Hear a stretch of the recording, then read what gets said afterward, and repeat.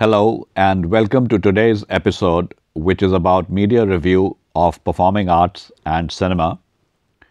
The content for this episode has been researched by Sunil Saxena, who is an author and journalist with over 3 decades of experience in print, new media, social media education, and media research. The media reviews a wide range of artistic activities. These include reviews of plays, concerts, recitals, musical recordings, films, books, and art exhibitions. The readers of newspapers and magazines look forward to these reviews. They are both a source of information and understanding of issues related to art and theatre. In this episode, you will learn why media reviews are important, how a reviewer prepares himself before the event, and what are the points that he looks for. It is important here to understand that not everyone can be a reviewer. A good media reviewer is expected to have domain expertise. Otherwise, his reviews will not command respect. You will be told about 4 kinds of media reviews in this episode. These are theatre review, dance review, music review, and film review. All these 4 forms of reviews are of performing arts and form an important part of media content. But first, we need to understand why media publishes or broadcasts reviews. Why are reviews important? What is the purpose that they serve?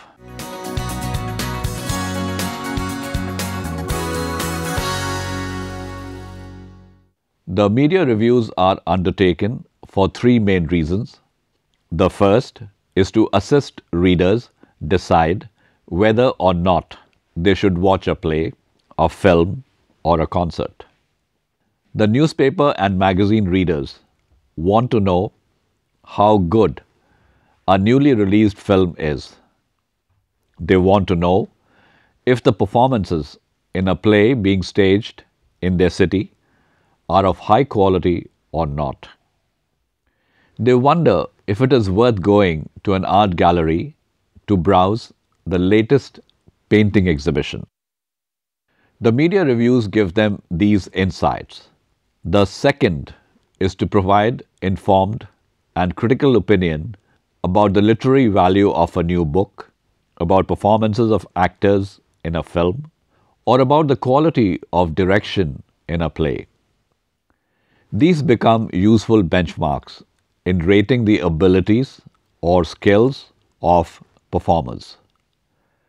There are times when the artists dislike the views of the reviewer or art critic, but the reviews help them reflect on their work and give them a reason or opportunity to improve upon their skills.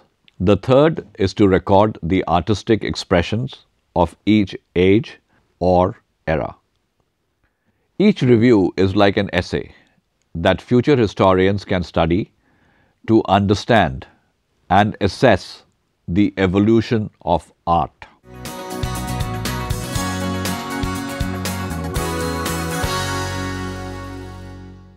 The reviewers, who are also known as art critics, are domain specialists.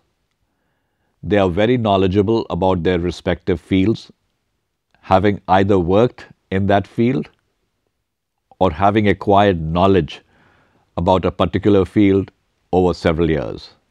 For instance, a person who reviews dance performances is well versed about the finer points of dance. The same applies to film or theatre reviewers. The art critics need not be regular staffers, though newspapers encourage staff members to acquire the necessary knowledge to write reviews.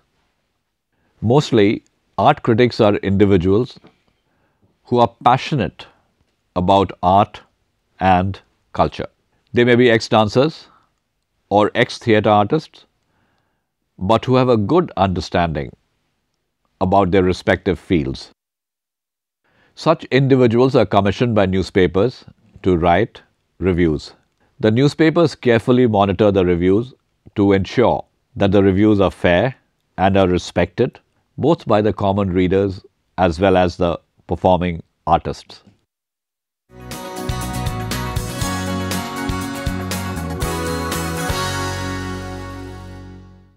It is important that the review should be published early, ideally after the first performance of the play or the first screening of the film. This gives the readers time to decide whether or not they should go to watch the play or film. In the case of books or recorded songs, the review should be done before the book or the CD hits the stands. The reviewer should go well prepared for a performance. This does not mean that the reviewer should have an opinion on the play based on the cast or the director.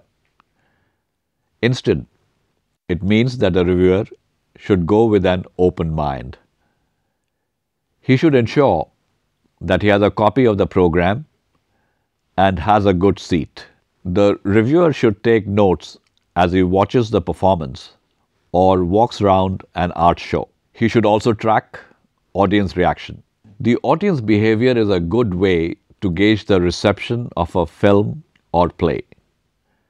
Too many catcalls or jeers or boos means that the film or play suffers from inadequacies. In contrast, spontaneous applause, frequent bursts of laughter, or tenseness in the hall reflect audience interest.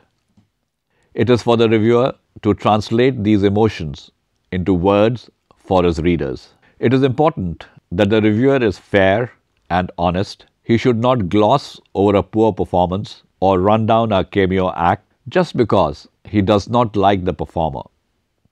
The audience that has watched the play will immediately realize that the reviewer is biased. It will destroy the credibility of the reviewer and also lower the esteem of the publication. When reviewing amateur performances, the reviewer can afford to be a little charitable.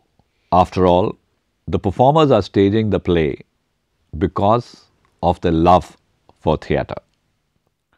The reviewer should therefore avoid making disparaging comments about individual performers.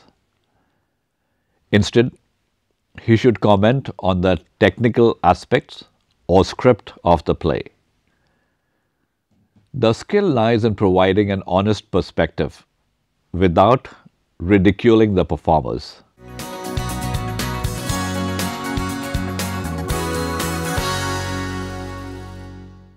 An important point to keep in mind is that a review is not a news report.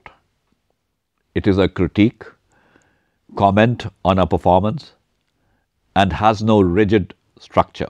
Your first step should be to organize your thoughts in a logical structure. The best way to do so is to go over the notes that you made during the performance. You now need to categorize them under the following heads: script, acting, costumes, lighting, sound, direction, audience reaction.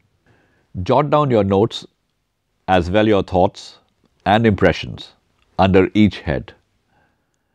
These points can now be woven into a compelling review. Like any piece of writing, the intro is the most important. It is a hook that draws the reader into the review. Don't start with the obvious that a play was staged last evening in Rabindra Bhavan.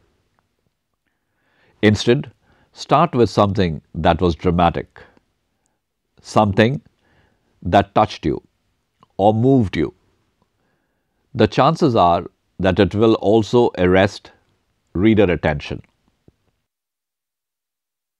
Next comes the description. Don't tell the entire story. That kills the review because no one would want to watch a play whose story he knows. Instead, summarize the plot and the message that the play communicates. Is the play against child feticide? Does the play symbolize the horrors of dowry? Is the storyline the traditional rich-poor conflict? Or is there a new, refreshing angle or thought that the play promotes? Your review must provide answers to these questions without giving the story away. Describe the costumes, lighting, and sound. The costumes are especially important if it happens to be a period play. The technical effects, that is how the lights and sound have been handled, are also important. Much of the impact of a play is dependent upon technical effects. Your review must provide insights into this important aspect of the play, especially if the play has been enacted by professionals. Finally, your skills as a reviewer lie in analyzing direction. The success of any play depends upon how the director handles the cast or paces the play. A play may have all the pluses, such as great actors, strong storyline, and powerful sound and light effects, but it will not make an impact if the direction is weak. Professional reviewers spend considerable time studying the directorial skills of great directors. Each director has its own style of working and leaves his distinct mark on the play. As a reviewer, you should be able to judge what is unique about the play. You should then state it clearly in your review.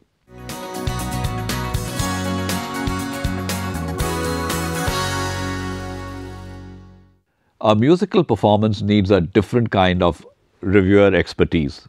The reviewer should have a passion for music and should be familiar with the major genres. It is equally important to be well prepared before a live concert. This would mean listening to the past albums of the artist so that appropriate comparisons can be made. In case of recorded albums or CDs, the reviewer has more time. He can run the soundtrack again and again. Also, he need not comment on all songs in an album. He can select the ones that he considers are likely to interest a large number of listeners. In the case of dance too, the reviewer needs to have basic knowledge of the dance form and should be able to make intelligent comments about the performance. This is not always easy because there are plenty of dance forms and each form has its own language and expressions. An important point to keep in mind about music and dance reviews is not to delve too deep into technical expressions while describing a performance. What the reviewer needs to do is explain the nuances and finer points without peppering his copy with technical terms. The reviewer must remember that he is writing for the common man, not for the music teacher. Also, the reviewer need not slip into the first person. He should avoid starting his sentences with I because readers hate to be talked down.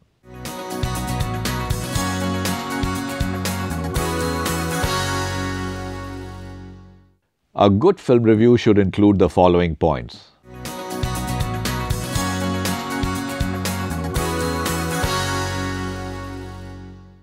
It should inform the readers as to who is in the film and when the film will be released. The readers are especially interested in the actors because each reader has their favorite actors and actresses. Many readers watch all the films of their favorite actors. The knowledgeable readers also want to know the name of the director. The overview should also give the genre of the film. It should tell the readers if the film is a war film, a comedy, a melodrama, or a musical. Is the film a documentary or an art film? The reader also wants to know if the film is a family film or an adult film. If the review is about a children's film, then the review must mention if it is animation film.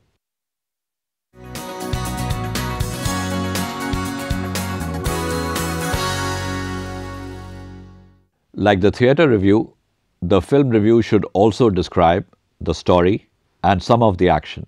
However, the review should not reveal too much.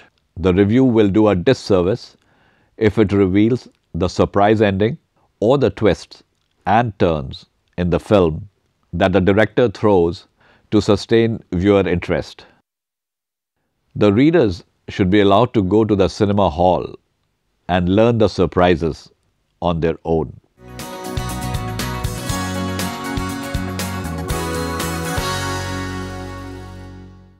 This is where the reviewer's knowledge makes a difference. A good film reviewer should be well versed in the art and craft of filmmaking. He should be able to comment with authority on technical points. There are 6 subjects that technically sound film reviews should cover.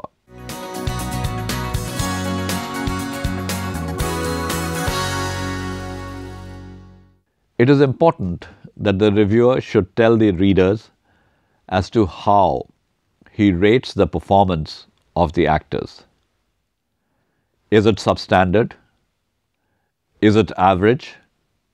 Is it outstanding? Is there something new that the actors have done? If yes, what is it? How is the acting of the players different to their acting in other films?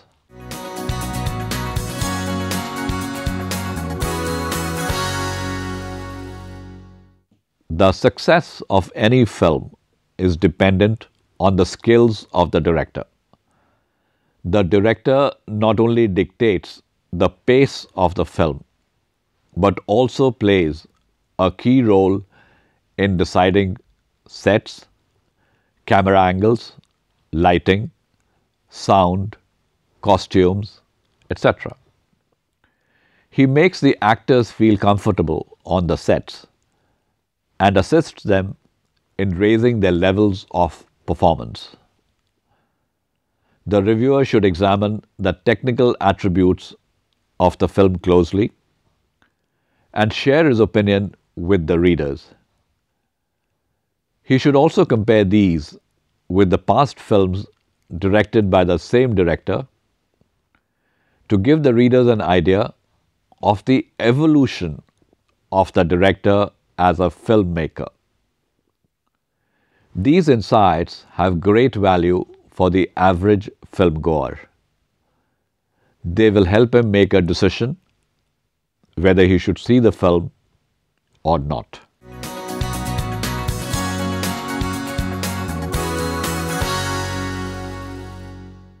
Is the editing smooth or jerky? Do the different shots dovetail into each other?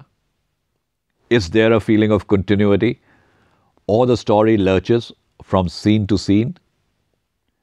These are points that the reviewer should observe and then give his opinion.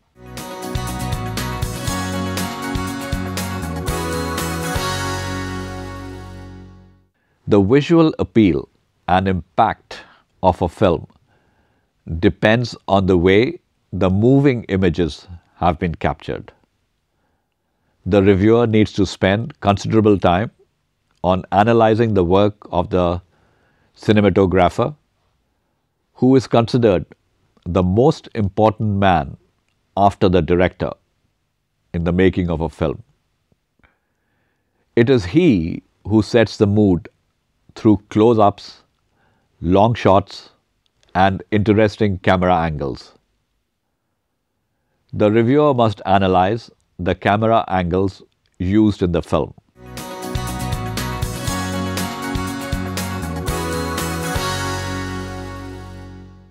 Everyone knows the magical power of the soundtrack. It can transport you into another world.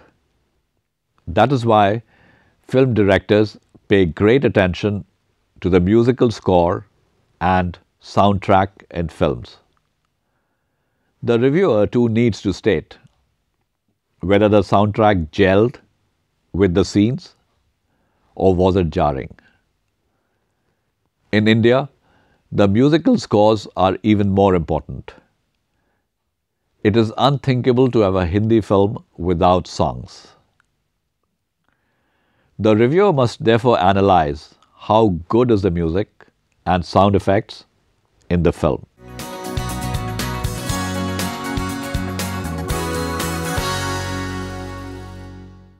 These are getting more and more important with the improvement in technology and the use in storytelling. Earlier, it was films made in Hollywood that mesmerized the world with the use of computer-generated imagery. Today, Indian filmmakers too are turning to technology to create spellbinding imagery. The film review must discuss the special effects used in the film. The reviewer must remember that his technical analysis will go a long way in influencing the reader and building interest in his reviews. Readers will not pay much attention to his reviews if the technical analysis is shallow or misleading. This is why the best film reviewers are those who are familiar with the craft of filmmaking. They have either dabbled in films themselves or have undertaken a course in film reviewing.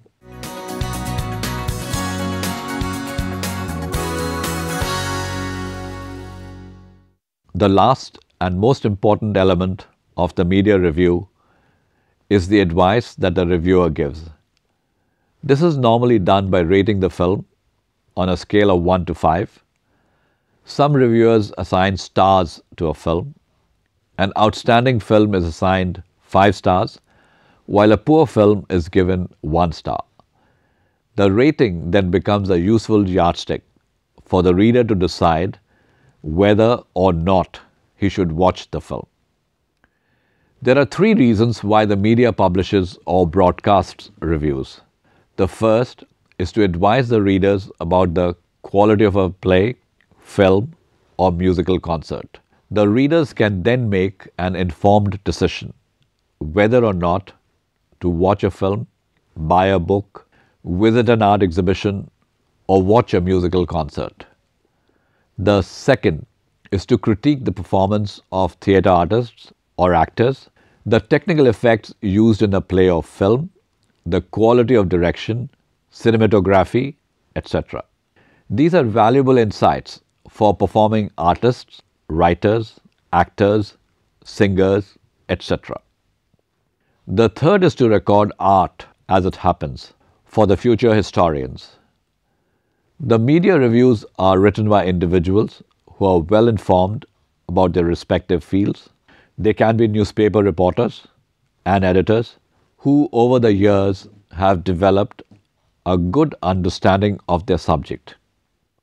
They could also be individuals who are passionate about art and culture and are commissioned by newspapers to review dance, drama, art exhibitions, musical concerts, films, books, etc. The credibility of a review depends on its objectivity. The reviewers are warned not to let their personal likes and dislikes creep into the reviews. They are also expected not to run down performers, especially if they happen to be amateurs. There is no fixed structure of media reviews. The reviewer decides which points need to be emphasized.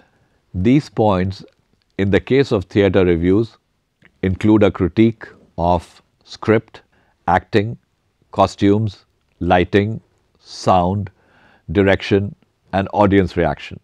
In the case of film reviews, the media reviewer is expected to comment upon storyline, acting and technical effects such as lighting, sound, camera angles, editing, sound effects, and special effects.